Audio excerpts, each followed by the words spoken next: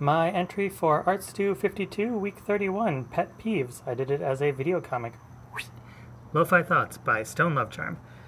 Pet Peeves number 1, bored people using forced conversation for entertainment. Last one done. A letter from some spam to a victim of our mailing list at 23 some fucking place. Way too much goddamn hair, only just barely controlled. Dramatic, well-earned victory pose.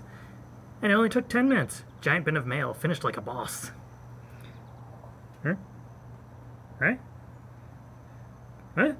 The fuck is he smiling at? Hi? Hey there! Blink, blink, blinkety blink. Page 2. Can I help? Boy, that sure is a lot of mail. So much hair. You? Isn't it? It's so much mail. Must have been a lot of work. Oh my god, why am I doing this to myself? It sure looks like a lot of work. Boy, what a heavy load. Wow, huh? So heavy, so hot. Huh? Sure does look like a lot to do. This is literally my job. This is what I do. This is why they pay me. Big old bin of mail there.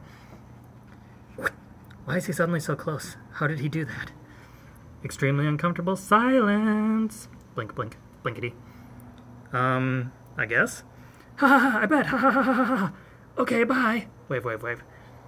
What the fuck? And part 2. Pet peeves number 2. Poor bathroom etiquette.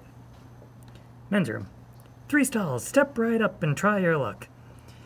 What's behind door number 1? A fresh floater. What's behind door number 2? An even fresher floater. And door number 3?